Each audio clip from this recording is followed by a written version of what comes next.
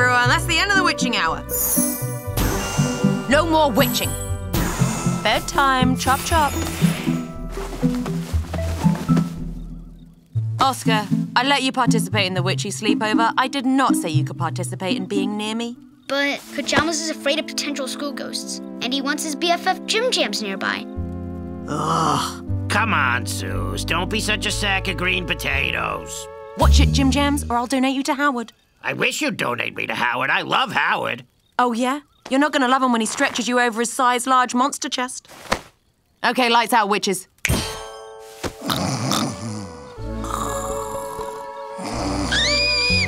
Jim Jams! Huh? What is it, Pajamas? Did you see a ghost? No! Susie's sleeping face! Oh, yeah, I don't have to look at that. One of the perks of being on her body. Can you tell me a comforting story? Sure, I could tell you a story, but the only one I know by heart is about Susie and her friend Ramona and their quest to save magic. Hard pass. Pajamas, this story might contain answers about Susie's past. Questions that have been keeping me and Oscar awake at night. I've been sleeping fine, Boo. But you know I love a good story. Okay, scooch closer, Hedgehog. It's a long one.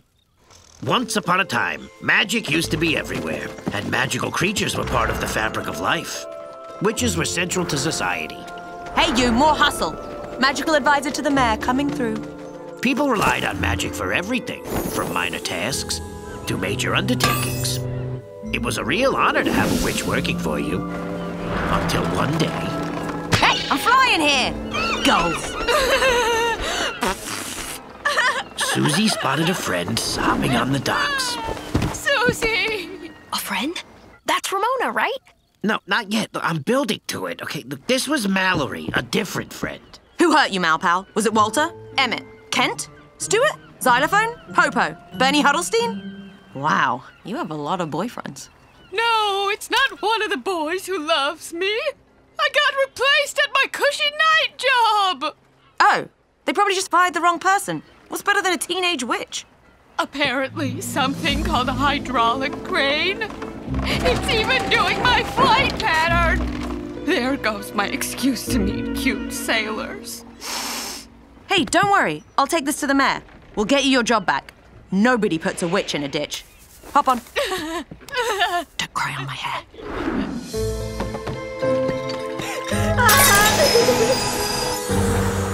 You wait here, Mallory. Mayor? Ah, Susie, my trusted magical advisor. Thank goodness you're back. None of the top hats you've conjured are working with my signature mutton chops. I need more options. Can you...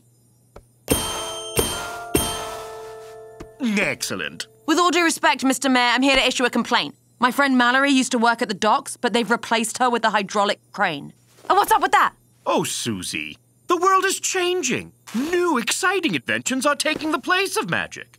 Oh, what's that now? Don't you get your broom twigs in a twist. Things like these hydraulic-powered doohickeys are cheaper than witches. And more reliable. They will lead to fewer accidents. I don't need to remind you of a certain witch named Mildred, do I? Do I?